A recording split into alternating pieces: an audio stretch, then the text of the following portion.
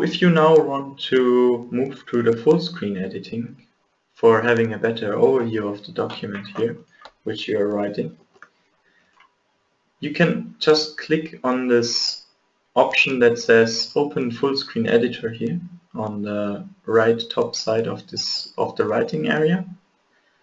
If you press on it, it opens up a new window that embeds this editor again, and then you can start writing your document in full screen.